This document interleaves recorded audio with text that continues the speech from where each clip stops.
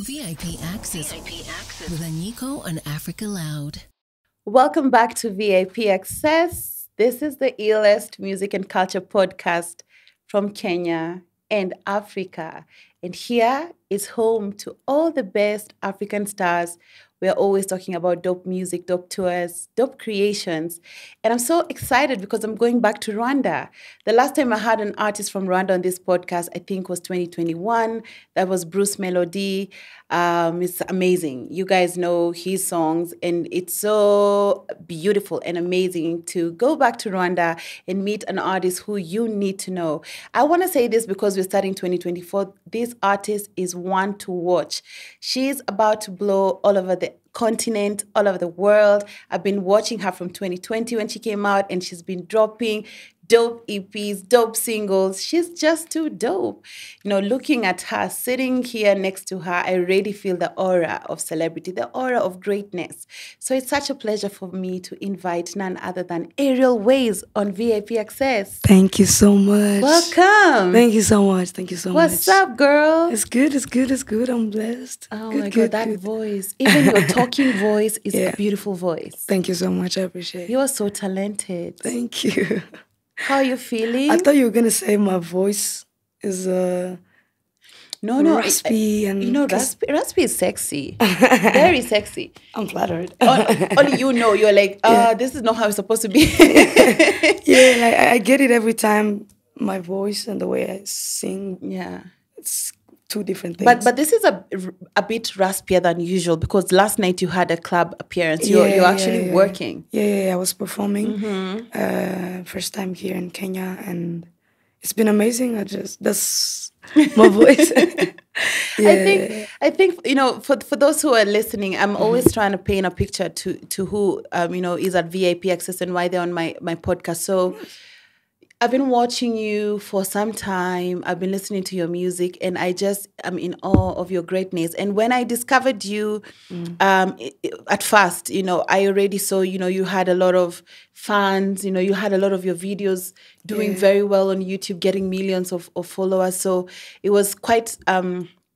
It was quite something for me to see a young artist at the time when you came out in the industry. How old were you? Were you 20? Yeah, I was 20 years Yeah, old. it was so amazing to see a 20-year-old, you know, doing her thing, you know, putting out dope videos. Yeah. They're getting good reception. And then you also started collaborating, you know, with a lot of artists in Rwanda, renowned producers in Rwanda, and you even crossed over to East Africa and started working with Umoja Sounds. Yes. Ariel Wayz brought us a lot of hit records, including Venice with Umoja Sounds, Happy, Yes. Feel It. Feel It. Oh my God, your songs. Then Shayo. Shayo. And in Shayo, you're giving me such a great, like, you know, Afro-pop song that is like kind of made for the entire continent to dance. Yes. It's Shayo has a funny story.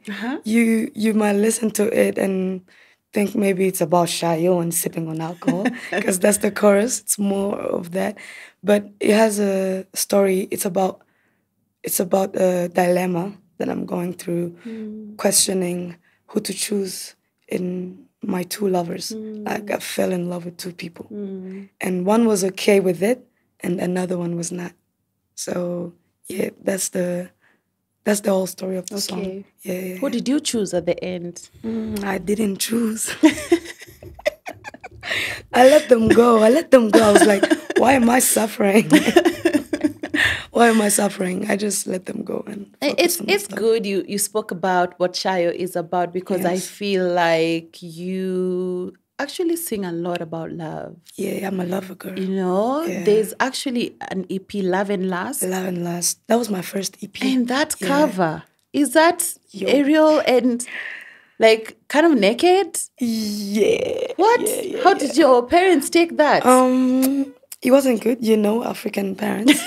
You're like, I'm not even gonna lie and be like, it was good. It was a challenge at first. It was a challenge. But I feel like as an artist, we are human beings that are very complicated. And it's hard sometimes to get us. So it takes time. It took time for them to understand. And cope with me and be with me, not throw stones at me like how it was in my country. It was a very big challenge actually. Yeah, I faced crazy times there. Yeah, but I'm good. We're here. I mean, take me back to that moment when you wanted to, release and produce your first EP. What makes you think like, I want to, name it this, I want to be on the cover naked, I want to be unapologetic, I want to be bold. Yeah. It's such I think a bold stance for such a young artist, individual, getting into the industry, because I think for most people, no matter what industry you're in, people always think like, I don't want any kind of bad publicity in the beginning. I think people say, oh yeah, when you're big, you can do anything. Like now Beyonce can do whatever she wants to do. She'll have like a boring song, if at all, but she would never have that. But then anyway, it will be a hit song. Yes. But then how you came into the industry was, quite unexpected for such an artist who's just starting. Why did you even take that route? It wasn't polite, right? No. I came so... It wasn't polite, but I loved it. I was like sitting here like, look at this chick. Yeah, so the thing is, the whole idea of the EP, Love and Lust, it came from my love stories, real love stories. We're talking about love, we're talking about lust. These are serious things. These are things that are normal, Yep. And people were not... I felt like it was something that was left out. That's why I was like, I want to face this. I know it's gonna make maybe some people think stuff's about me, but that's my truth. And deep down that's your truth too, because we're human beings. We feel love, feel lust. So why not talk about it as an artist? So that's also how I came up with the cover. It was all about, because I was being body shamed before. So I saw that as a sign of strength and freedom, embracing myself. Of course. So yeah, that's why I did it. That's why I did it like that. And that's, kind of gave you a lot of your power back, right? Yeah, big time. I feel like I lost people. I might have lost maybe fans, but also I got more fans, which I count as a win. To me, what's important is me putting out my expressions, me telling you how I see the world, how I see love. I have different perspectives and stuff, so yeah. I would actually be curious to know, where do you get this kind of vast experience, in matters love, and even lust at such a young age? Because sometimes you meet some people and you feel like they have kind of an older soul, and you're one of those people. Because even when you sing, like the soulfulness, comes out. I would never think in the beginning that you were that young. So when I saw your videos, I was like, she looks 18. Have you been told you kind of have an old soul? I think you're like the second person to tell me that. My mom always tells me that. Yeah, definitely. Like, yo, you are 18. What are you doing? But like, there's been I didn't grow up like the way I should. Like, I feel like I got responsibilities on an early age, which I love, which I really love, and I'm really grateful that I had to go through that. Yeah. What kind of responsibilities? I'm talking about myself, talking about my family, talking about my siblings, Basically, growing up, you were just equipped to be responsible. Yes, or to be responsible, to be a young and responsible individual, for lack of a better word. So where were you born? Where did you grow up? I was born in the west part of Rwanda, and I studied there for 5 years. That's when I moved to Kigali. Okay. Like all the people want to get money. Like Kigali is the center of everything is going around there.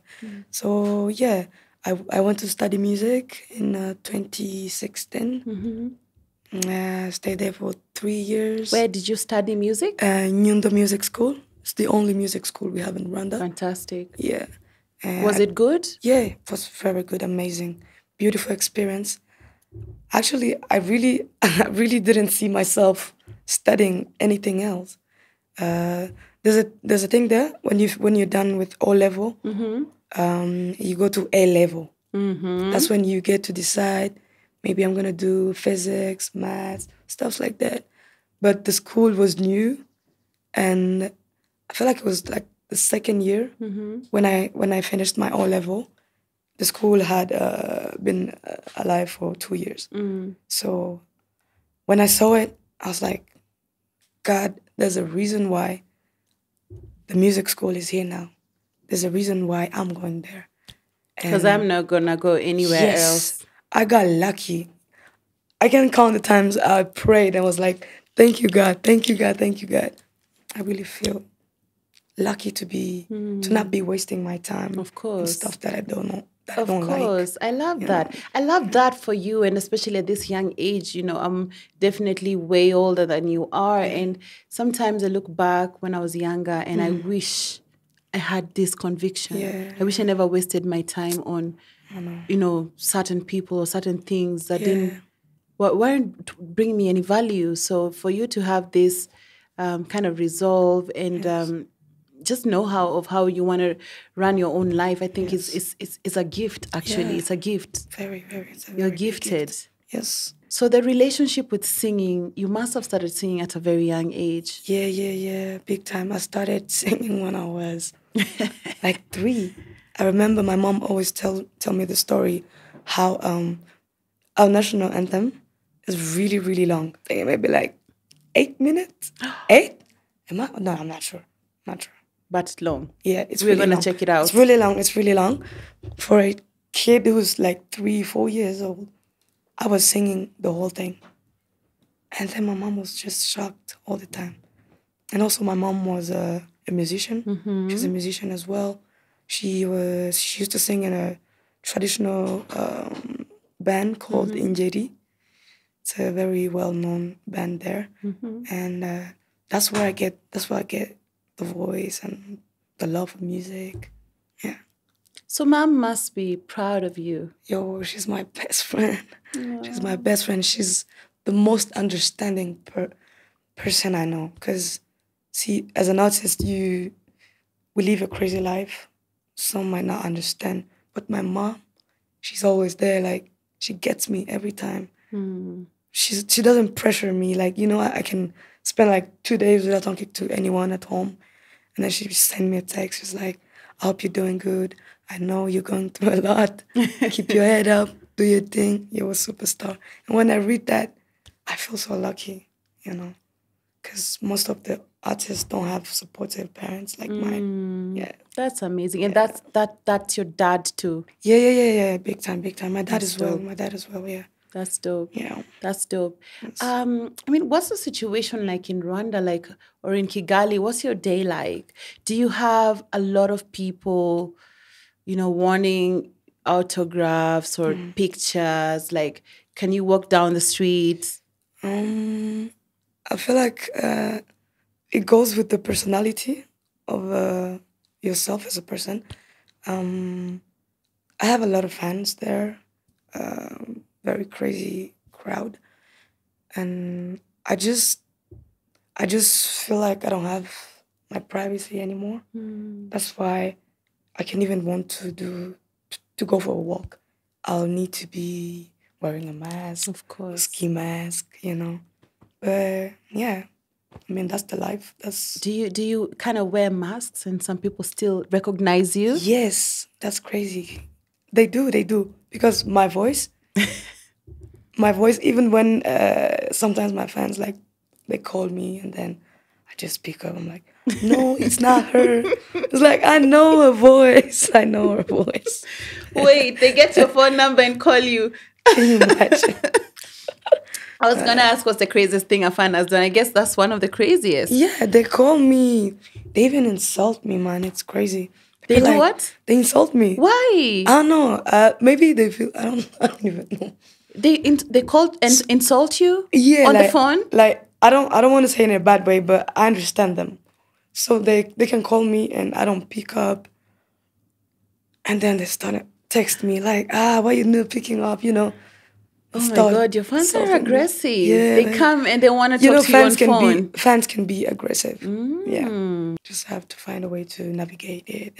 And how do you feel you're coping with the whole issue of, you know, self-love, especially in light of your first EP, how you came out, and you said part of the inspiration to even have a nude cover was the fact that you were being body shamed before. So there must have been a lot of time, you know, to reflect and personal work to be done. What's your take on, you know, this issue? As you said, when I released Love and Lust, that was the hardest time because everything was going crazy around in the country. I was the main topic. The family was affected. My dad could get text and then be like, your daughter, this and this and this, you know. But that was the time when I really became stronger because I was like, if I overcome this, I'm never going down again. And I prioritize my mental health very much on a point where I feel like if I need a break in music, I can take it. No pressure. I don't feel pressure at all. Even if it comes, I just get away from the city maybe and just go somewhere, take my time, do my music, play guitar, makes me relax, and then I come back again, like I'm here to fight again. Yeah. So it all made you stronger. Yeah. That's dope. That's dope. Yeah. That's dope. What's your approach to writing music? Mostly I start with melodies. Melodies with words without point, like saying nothing at all, just melodies. After I get melodies, I end up punching like there's a word that's there that I go and like build up the whole song.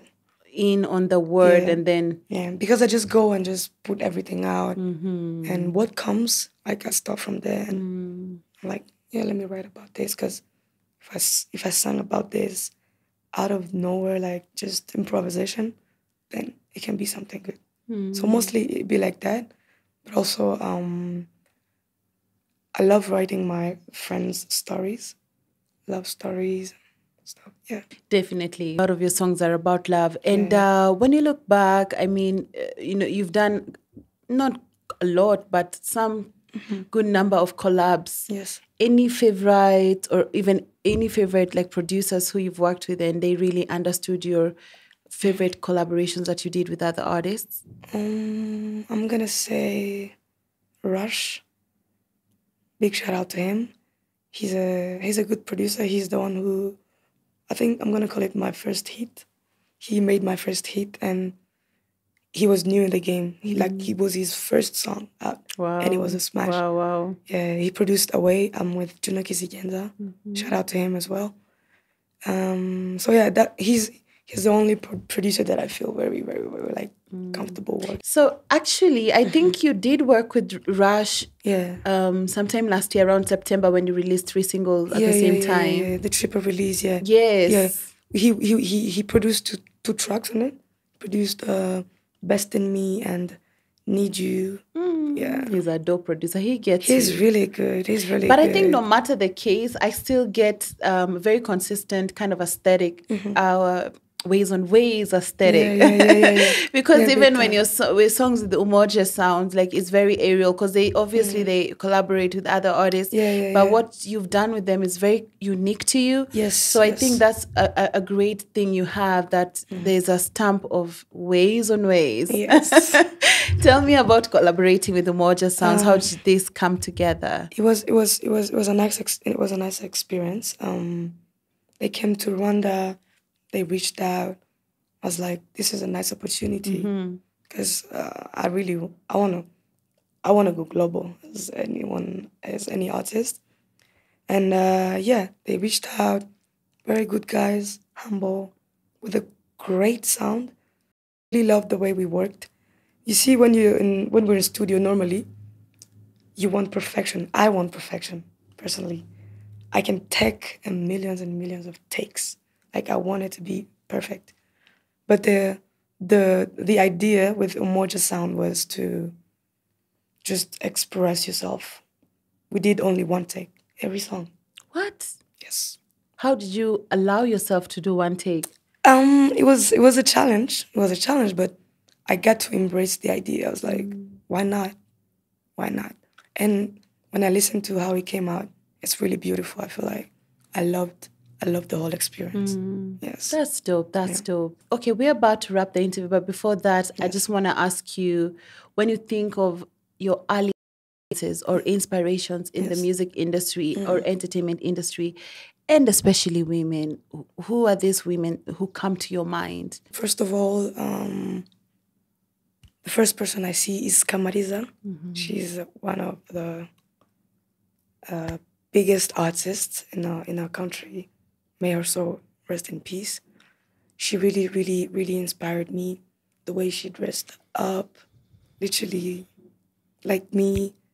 I don't know where. I didn't grow up like looking at her and be like, I want to be like her.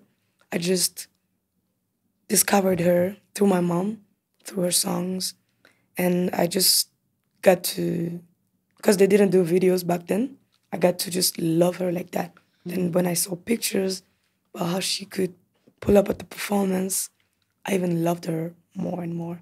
So she's my first female artist that I look to.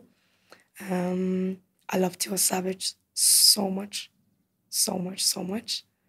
And who else? I love Miss Jojo. She also is an artist. She was an artist. She retired now. She's in retirement. And who else? And my mother. Yeah. I feel like those are the ladies that I look up to. That's dope. That's dope. You're getting into a very interesting period in your life, in your career, you know, planning on releasing your debut album. I think all this time we thought we knew you, but we're about to know you in a different way. Yes. Is there anything you can share with us in regards to your debut album? I know you've been working on it for quite some time. Yes. Could have been around a year or more. What can you tell us about this album? About the album. And when is it gonna drop? I'm not even sure, but it's coming very, very, very soon. 2024 though? Yeah. Fantastic, Big time. fantastic. This year. So about the album, I wanted to do something very intimate, as I love to do it. And I feel like I went really, really, really smooth with the beats. It's not the tempo is not up. We have ballads. I have R&B soul. I have Afrobeats. It's a very big pack of beautiful songs. I have also I'm working with an amazing artist from our country, Kivumbi King. Angel Mutoni. I have also Mutoni is fire. Yeah, you heard of her? Yes. She's bad. She's bad. She's really bad. Shout out to her. She's bad. I think she did a song with Kivumbi. What's his name? Not Kivumbi, Mutoni. She was rapping in somebody's EP most recently. Oh, she has an EP out called For Now. No. She was rapping in somebody's. Was it in a project of Mike Kahira? Or who was rapping in that project? Is it Mike? Maybe it's Mike because they're very close. I think so. Maybe it's Mike. Yeah. Angel, Kivumbi. Also have she's the biggest female artist. No Less. I don't know. You know her. She's big here. Yeah. No Less. I have Harmonized. Tease It. Yeah, it's really gonna be amazing. I can't wait for you guys to listen to it. That's amazing. Yeah. Congratulations. Thank you Congratulations. so much. Thank you. Is there anything you want to share with your fans, with your country people, with the East Africans and everyone listening and watching in regards to Ariel, the plan for 2024, and just basically, good vibes? Yes. The first thing I have to say is to thank each and everyone, my people from Rwanda, East Africa, and anywhere that you are. And if you support me, I really want to say thank you. Ever since I started, the journey was not easy. We're still pushing, and I promise to not give up, because mostly in our country, we have few female artists, and I really fight to stay in the game. That's like one of the things I want to focus on. And you're doing a really good job at that. I appreciate you. So I found the song. It's Basties in my Kahira's album. Yeah, because I'm like, I know this. Yes. I'm like, I know Mutoni. Yeah, Angel. It's a dope project, this one. I almost interviewed Mike, but he was in Kenya, then he left. So I hope to see him or meet him or come to Rwanda and meet y'all. Are there any dope Rwandese artists you want to put us through to? Like, just Black? Yeah. Who should we check out? We have Aline Sano. I don't know if you know her. We have Aline Sano, Angel. We have Linda Montez. We have Giza. We have we actually have a big number now. The list is endless. Yeah, it's goes on, and it's really beautiful the way women are really taking over there. Yeah. That's amazing. I think that's a really great note where we're ending the show today. I want to thank you so much, Ariel Wayz, for coming to VIP Access. Thank you so much. Everybody listening, watching, that was Ariel Wayz from Rwanda, an amazing artist, singer, performer, and creative. Please follow her on all her social media channels. Follow Anyiko TV and VIP Access, on all the social media channels. So thank you so much. Thank you so much. It's been amazing. Amazing. Cheers. VIP Access Season 4 is proudly supported by the Australian High Commission.